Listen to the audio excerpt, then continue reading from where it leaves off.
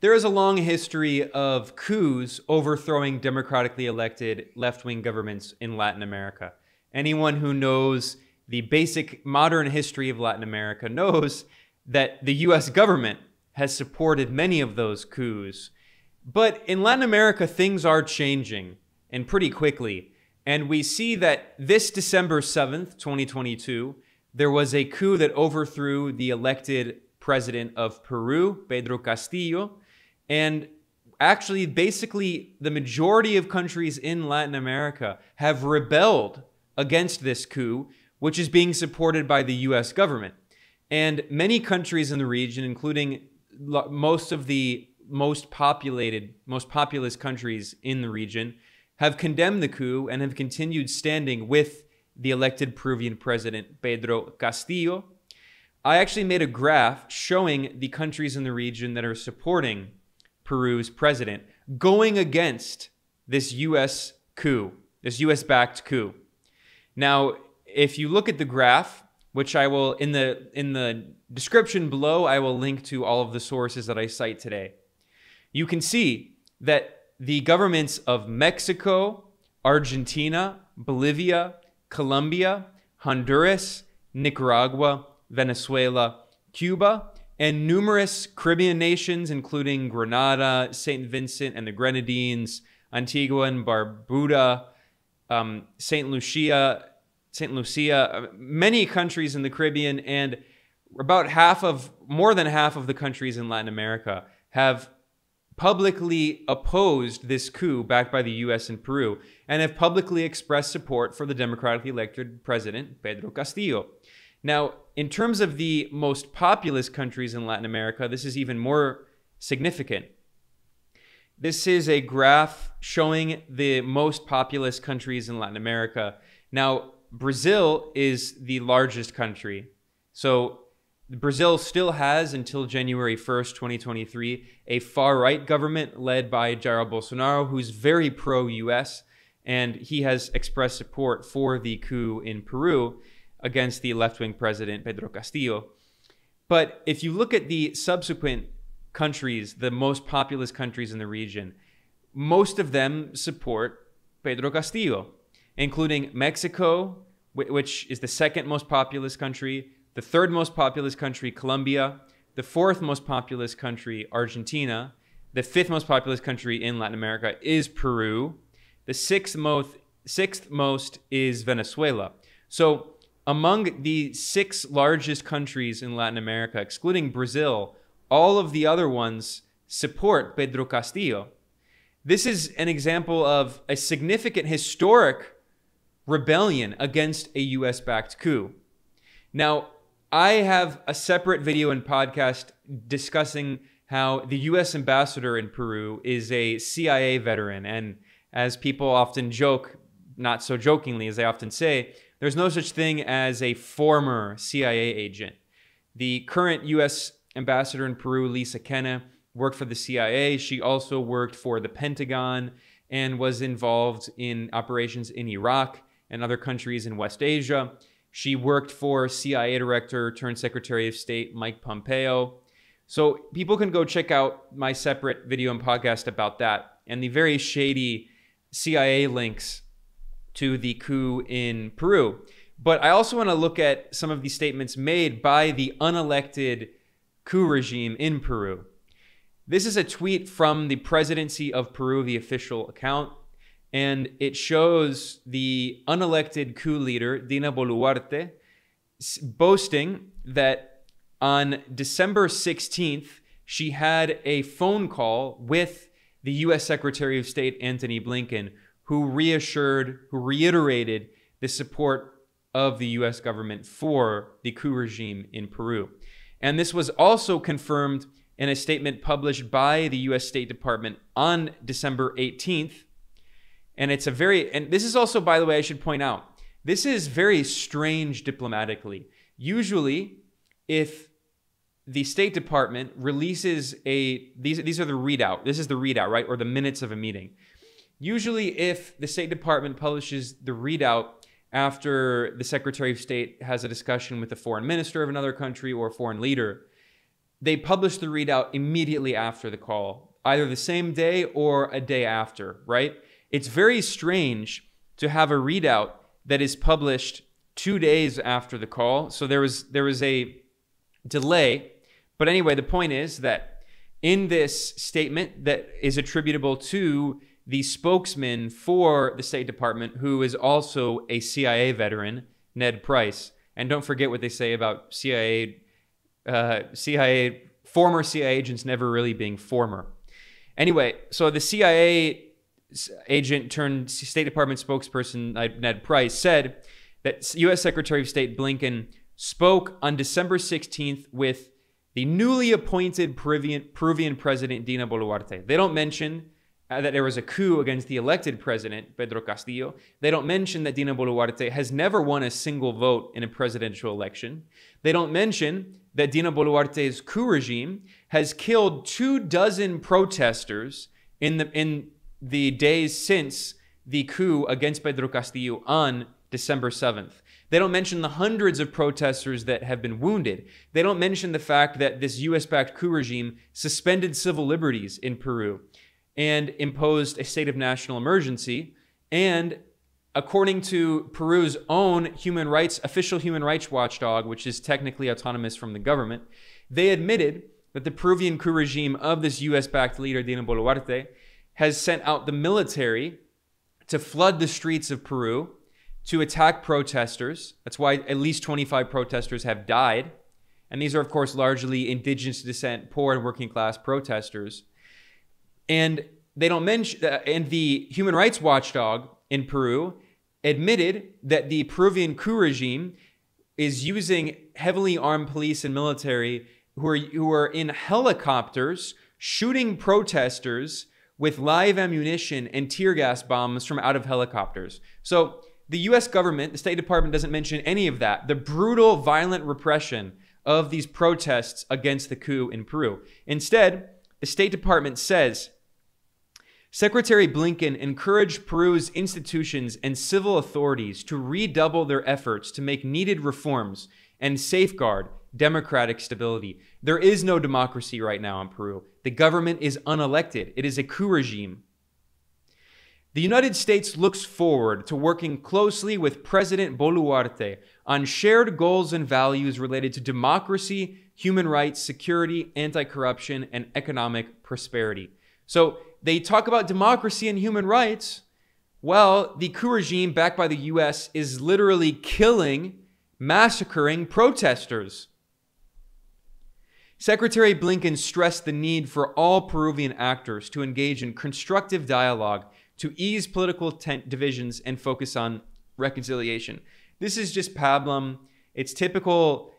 It's a typical boilerplate example of the PR words, the buzzwords that you would hear from these kind of diplomatic statements. No acknowledgement of the fact that the coup regime overthrew the democratically elected president Pedro Castillo in a congressional coup by a Congress in Peru that in September had a 7% approval rating, that is controlled by completely corrupt, anti-democratic, unpopular right-wing oligarchs who recently were exposed in the so-called Montevideo scandal in which they were bribing other members, the right-wing members of Congress were bribing other members of Congress to vote with them for or against impeaching presidents to have what they call presidential vacancy, which is, according to Article 113 of the Peruvian Constitution, it allows the unicameral Congress to have a congressional coup against the democratically elected government.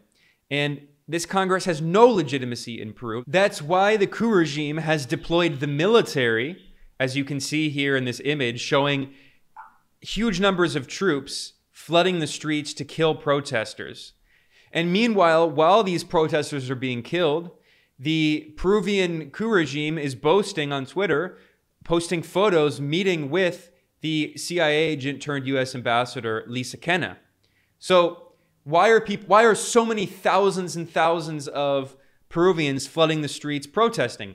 They have three main demands. One, the release of President Pedro Castillo, the elected president, who has been imprisoned for 18 months on so-called preventative prison charges without a real trial, without due process. This is a complete dictatorial process. The other demand is new elections as soon as possible. And then the most important demand is that millions of Peruvians are demanding a new constitution to replace the anti-democratic constitution created by the right-wing, far-right dictatorship of Alberto Fujimori, a fascist dictator who destroyed all democratic institutions in Peru and created a new constitution without real democratic support. And that is the constitution that was inherited. That's why the Congress, the unpopular, corrupt, oligarch-controlled Congress, can keep launching these coups against democratically elected presidents. So I've talked about this before, but what I want to talk about in the rest of my analysis today is how Latin America is rebelling against this US-backed coup. And this is absolutely historic. So this map that I made shows that more than half of the region, including most of the most populous countries in the region, excluding Brazil, have been supporting Pedro Castillo and opposing the coup. Now, I'm going to start with an incredible statement that was released jointly by the governments of Mexico, Argentina, Bolivia, and Colombia. Again, these are the second, third, and fourth most populous countries in Latin America. And they released a joint statement together, and they said that Pedro Castillo is a victim of anti-democratic harassment. So I'm just going to go through some of the main points of this. You can see here, this is the official statement published by the Foreign Ministry of Argentina. And what they said is they, quote, expressed their profound concern for the recent events that resulted in the removal and detention of José Pedro Castillo Terrones, the president of the Republic of Peru. For the world, it is not news that President Castillo Terrones, since the day of his election, was victim of anti-democratic harassment. They pointed out that President Castillo, and by the way, they referred to him as President Castillo, which is a clear acknowledgement that they still are recognizing him as the constitutional president of Peru. They noted that Castillo has been subjected to, quote, to illegal, quote, judicial treatment, and they were referring to lawfare, that is judicial warfare, by the opposition that is politicized. And they say, quote, our governments call on all actors involved in the previous process to prioritize the citizens' will that was expressed at the ballot box. That means recognize that Castillo is the constitutional president. If you read these statements sometimes from foreign ministries, you have to be able to get through the diplomaticese, right? Like the language used by diplomats, which is often very subtle. But if you read through the kind of subtlety, you can see clearly this is them expressing support clearly for Pedro Castillo. They said, quote, we urge those who make up the institutions to refrain from reversing the popular will expressed by the free vote. Again, expressing support for Castillo. And then they also say, we request that the authorities fully respect the human rights of President Pedro Castillo and that he is guaranteed legal protection. Now, individually, the presidents of Mexico, Argentina, Bolivia, and Colombia have expressed support for Castillo and condemned the coup. The left-wing president of Mexico, Andrés Manuel López Obrador, and of course, Mexico is the second most populous country in Latin America.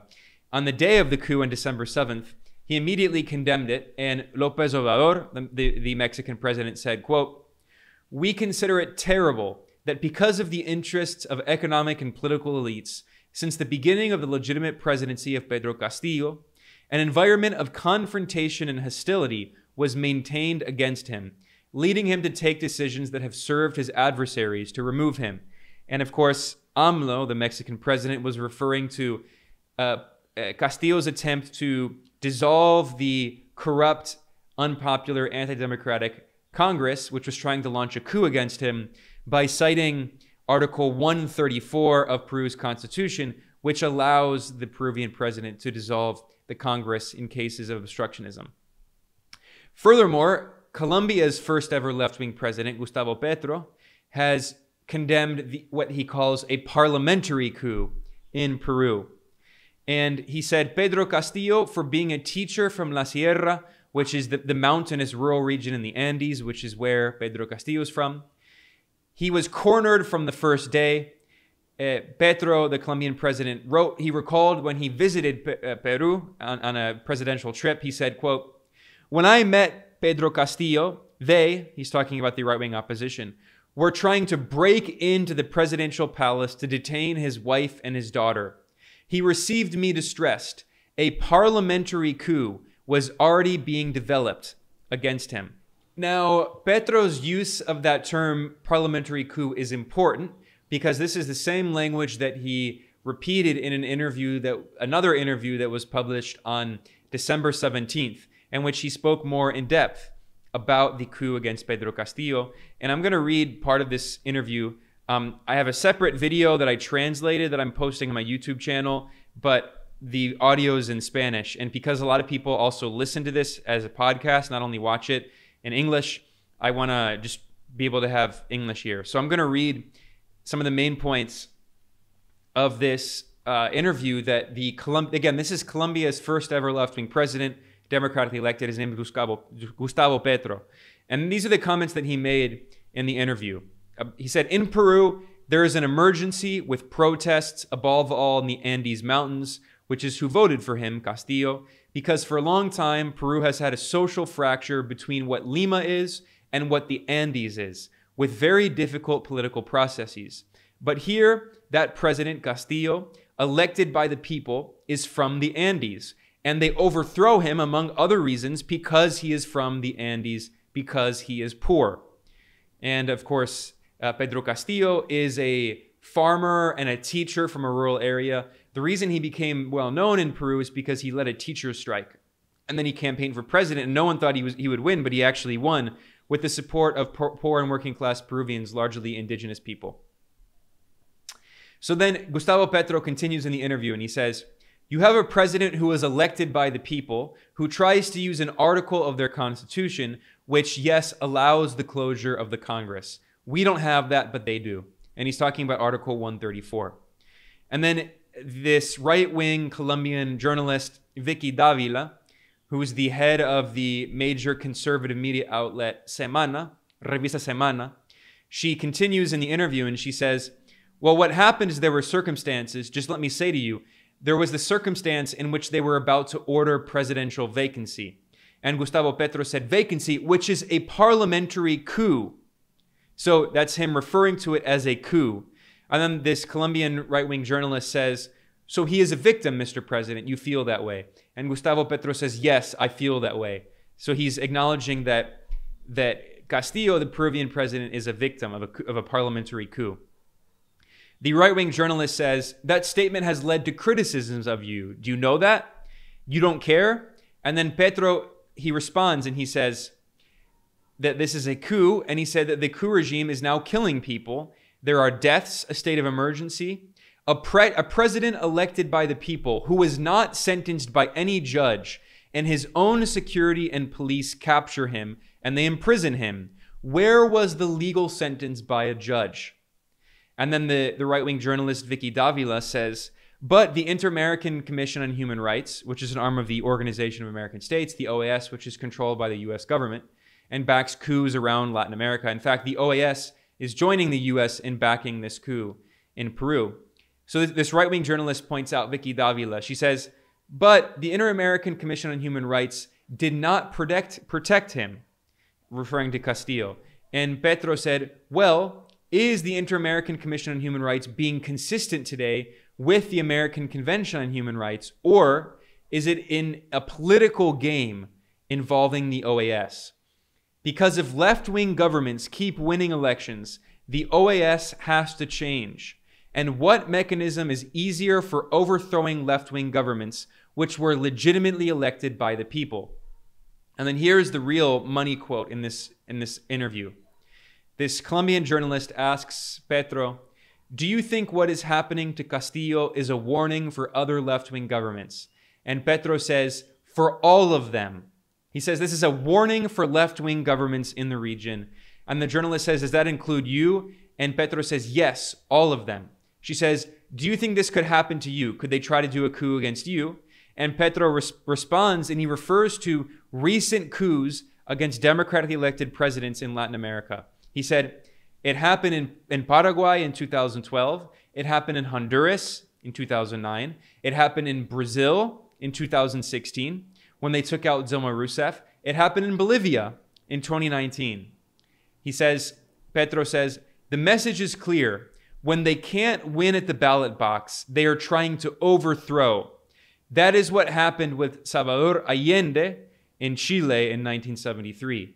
When they overthrow Allende, who was a president who was elected by the people, when they overthrow him by force, what followed in Latin America? Dictatorships followed.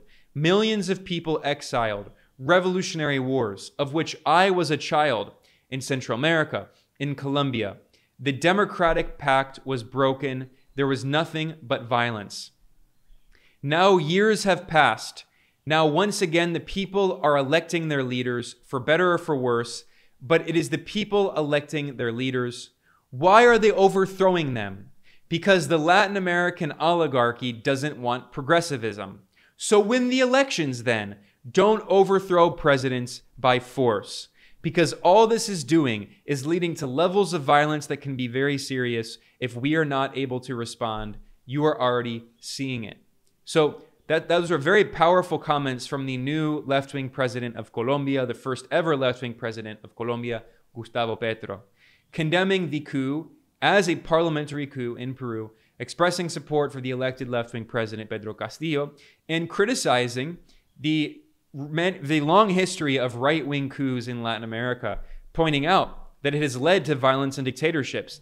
He points out that he says he was himself a child of the revolutionary wars in the region, acknowledging the fact that Gustavo Petro was actually involved in a revolutionary socialist militia called the M19 movement, the 19th of April movement, which was a socialist anti-imperialist militia. So he's acknowledging this history of US-backed coups and right-wing dictatorships in Latin America. And I mean, this is absolutely incredible when you also consider, once again, that we see the majority of countries in Latin America, including all of the most populous countries, excluding Brazil, have been publicly supporting Castillo and condemning this US-backed coup. This is an absolutely historic development. And I think really the last time we've seen Latin America rebel against a US-backed coup like this was in 2012 after a US-backed right-wing congressional coup against the elected president of Paraguay, Fernando Lugo. And at that moment in 2012, most governments in Latin America had left-wing leaders, left-wing presidents. And similarly today, most governments in Latin America once again have left-wing leaders. So this is a historic act of rebellion against a US-backed right-wing coup in Latin America, which of course has happened dozens of times. And this is really one of the first times in history where the region has rebelled against it. Now, I'm going to go back to the statements also made by Bolivia's president, Luis Arce, and also Bolivia's former president, Evo Morales, who was overthrown in a US-backed coup in 2019, because both of these Bolivian leaders have also condemned the US-backed coup in Peru. On the day of the coup, Arce tweeted, quote, "Since the beginning, the Peruvian right tried to overthrow the government that was democratically elected by the people, by the humble classes that seek more inclusion and social justice. We regret what has occurred in the sisterly Republic of Peru, where we send our solidarity." He added, "The constant harassment by anti-democratic elites against progressive, popular, and legitimate governments should be condemned by everyone." And there were even more forceful comments made by Bolivia's former president, Evo Morales, who was overthrown in a US-backed far-right coup in 2019, a violent coup. Evo Morales said that the coup in Peru shows, quote, "Once again, that the Peruvian oligarchy and the US empire do not accept that leaders who are union organizers and indigenous rise to government to work for the people." He said that the political crisis in Peru, quote, "was provoked by the permanent conspiring of the Fujimorista right-wing and right-wing media outlets against a government elected at the ballot box whose unforgivable crime was representing the poorest people." And Morales has tweeted a lot about this, condemning the coup. He has a lot of very powerful words. He also said that, quote, "The congressional coup by the right wing in Peru calls us to have a deep reflection. A government elected by the people never should abandon its ideological base or distance itself from its militancy. Thinking that the right wing will accept presidents from popular movements is the worst historical error." And then he continued saying, "In the November 2019 coup, humble people confronted the armed repression of the coup plotters in Bolivia. In the congressional coup in Peru, humble people are confronted by the repression of the coup plotting right wing. The Patria Grande, which is the movement seeking Latin American regional integration, demands justice for our massacred brothers." So he's accusing the coup regime of a massacre, of killing dozens of protesters in Peru. And he shared a photo of an indigenous woman protesting the coup in Peru on the left and an indigenous woman protesting the coup in Bolivia in 2019 on the right. And then Evo Morales continued and he tweeted, quote, "We join the shout that defenders of life and human rights are making, demanding a stop to the massacres of our indigenous brothers in Peru, that they respect their vote and a democracy that represents them. No government whose hands are stained with the blood of the people is legitimate." So those are very powerful statements. I should also mention that since then, Evo Morales, the former president of Bolivia, has officially called on the United Nations to take action against the coup regime in Peru because it's killed 25 protesters at least. Now, Honduras has also expressed support for Pedro Castillo in Peru. Now, Honduras had a US-backed right-wing military coup in 2009 that overthrew a democratically elected left-wing president, Manuel Zelaya. And Honduras was governed by undemocratic coup regimes, corrupt right-wing coup regimes from 2009 until the end of 2021. And they finally restored democracy with the election of left-wing president Xiomara Castro, who's also the first ever female president of Honduras. And her government has condemned the coup in Peru. Honduras's foreign ministry published a very powerful statement. It was actually immediately the day after the coup, on December 8th, while the State Department was publishing statements supporting the coup. The Honduran foreign ministry communicated its, quote, "energetic condemnation of the coup d'etat that occurred in Peru, which is the result of a series of events to erode democracy and the sovereign will of the people represented by President Pedro Castillo." And they said, "The government of Honduras hopes that the democratic order and electoral sovereignty of Peru retake the rule of law and guarantee its rights amid this grave constitutional violation. Coup d'etats should not be carried out," it said. And similarly, the former president of Honduras, Manuel Zelaya, who is the husband of the current president, Xiomara Castro, he was overthrown in the US-backed coup in 2009. He also condemned the coup in Peru. And by the way, Manuel Zelaya has created an organization that's called the Anti-Imperialist International of the Peoples. And the Anti-Imperialist International has actually launched a campaign demanding freedom for Pedro Castillo, who once again was imprisoned for 18 months in so-called preventative prison without an actual real trial, without due process. So I also mentioned that there are other countries in Latin America that have opposed the coup and expressed support for Pedro Castillo. That includes the countries that represent the Bolivarian Alliance. This is a leftist economic and political alliance created by Hugo Chavez in Venezuela and Fidel Castro in Cuba back in 2004. And members of the ALBA, the Bolivarian Alliance, include Cuba, Venezuela, Nicaragua, Bolivia, and numerous Caribbean nations. And the ALBA, the Bolivarian Alliance, held their 18th annual summit in Cuba, and they released a joint statement that is very powerful. They met on December 14th, and the countries that were represented at the summit include Cuba, Venezuela, Nicaragua, Bolivia, and then the Caribbean nations of Antigua and Barbuda, Dominica, Grenada, St. Kitts and Nevis, St. Vincent and the Grenadines, and St. Lucia. And you can see a photo of the meeting and also a photo of the leaders, including Nicaraguan President Daniel Ortega, including Venezuelan President Nicolas Maduro, Cuban President Miguel Diaz-Canel, Bolivian President Luis Arce, and the Prime Minister of St. Vincent and the Grenadines, Ralph Gonsalves. So if you go to the statement they published, it's a very powerful statement. The ALBA calls for the defense of national sovereignty without any foreign interference, and they say, quote, "We reject the colonialist and interfering postulates of the Monroe Doctrine used to justify destabilizing and interventionist practices in Latin America and the Caribbean." And in terms of Peru, they had a lengthy statement, and I'm going to read it in full here that I translated. And you can find this at multipolarista.com. I will link to all of this in the description below. Quote, "We express our solidarity with the brotherly Peruvian people that has been subjected to a continuous institutional crisis resulting in a series of events that threaten the stability and welfare of the majority. We reject the political trap created by the right-wing forces of that country against the constitutional president Pedro Castillo, forcing him to take measures that were later used by his adversaries in parliament to oust him from office. We repudiate the repression by the law enforcement agencies against the Peruvian people who are defending a government democratically elected at the polls, and we call for dialogue, understanding, and maturity of all political and social actors of the Republic of Peru, as well as we raise our voices to guarantee the fundamental rights of this brotherly people."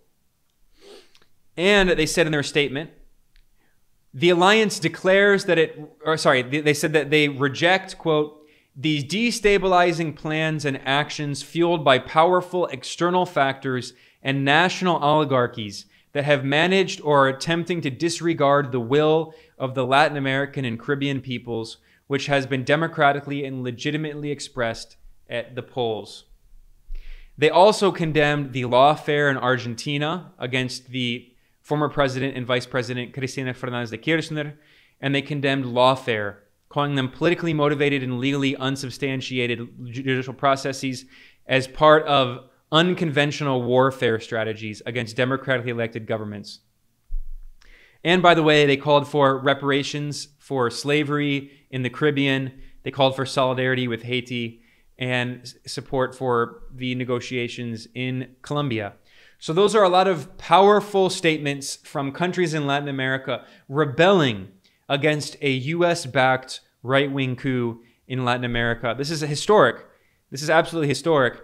And the map I made here shows these countries that have publicly come out against the coup, including, once again, Mexico, Argentina, Bolivia, Colombia, Venezuela, Nicaragua, Cuba, and numerous Caribbean nations, representing the largest countries in the region, excluding Brazil. And when Lula da Silva comes to power in Brazil on January 1st, we will see what his statements will be as well.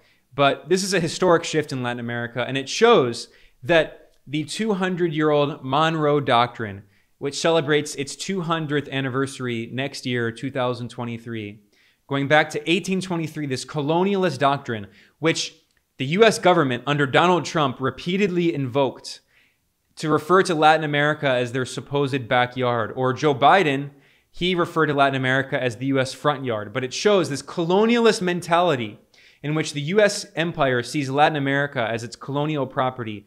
That is dying as Latin America unites, as the left is on the rise in the region, and as they try to take back their country from foreign imperialists and foreign corporations. And we see them opposing a right-wing coup, a historic development. I, as always, will be reporting on these kinds of historic developments. I'm Ben Norton. If you want to support the work I do, you can go to patreon.com/multipolarista. I appreciate any support that you can provide. I don't have any big donors or sponsors. And I will be back very soon with lots more analysis and original reporting. See you next time. Thanks a lot.